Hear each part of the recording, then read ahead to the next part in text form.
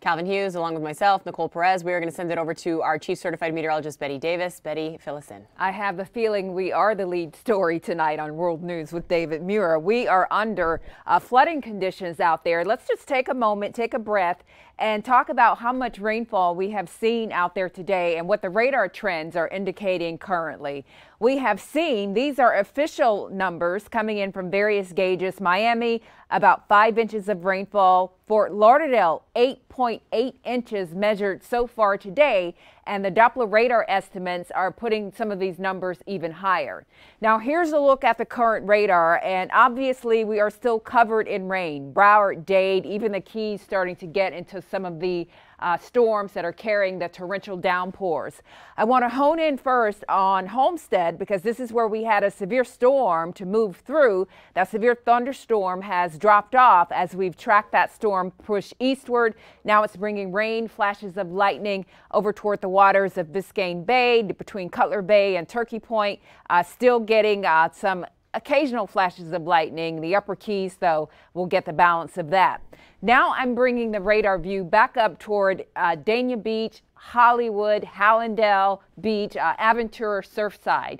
The good news, and Glenna alluded to this, is that the rainfall, the intensity is starting to taper down. So the rain is not as intense as it was. Those rainfall rates are starting to come on down. So we like to see that, but the rain has not completely ended. This is the view around Fort Lauderdale, Hollywood, Aventura, down towards Surfside. Mind you, these are areas, especially right along the immediate coastline, that since yesterday have picked up about 17 inches of rain for one spot near Hallandale Beach, and then down around Surfside approaching 15 inches of rainfall near one spot there. So a general 10 to more than a foot of rainfall since yesterday, and we got a lot of that, more than a half a foot today in these spots.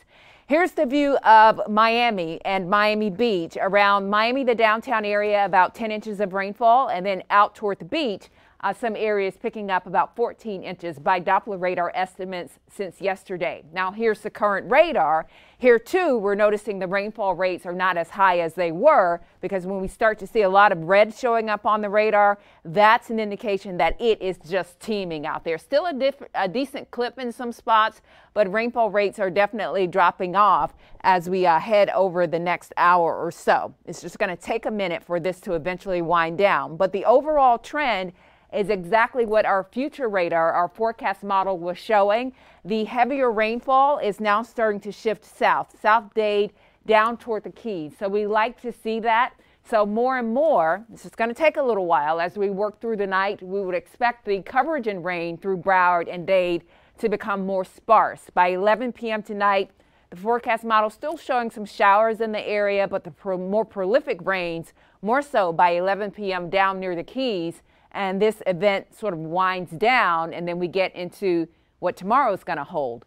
Our future radar, 8 a.m. in the morning, if this verifies, shows a spotty downpour or two passing. Daytime heating, though, look at what it's doing. It shows yet another mighty band of rainfall setting up across the area starting around 4 p.m.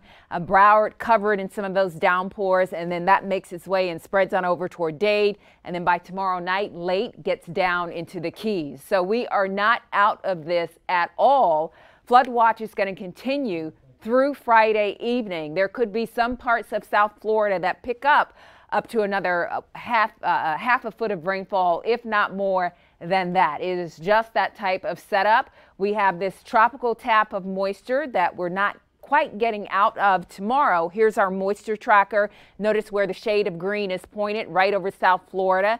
Now by Saturday, we will start to see some things shifting. A ridge of high pressure over the middle of the country. We'll have an eye on that. Lingering moisture, we could still pop a few showers and storms on Saturday, but by Father's Day, here comes that ridge of high pressure, somewhat drier air having more of an influence, so our weather won't be as wet as we're winding down the weekend and starting a new week. Here's the 7-day planner. Make sure you have the Local 10 weather app to keep an eye on the radar and get the latest on the warnings in your area. Flash flood warning officially in effect until 8 p.m. this evening for so many places in Broward and Dade. Okay, we got to get through the rest of the week. Betty, thank you. We're going to go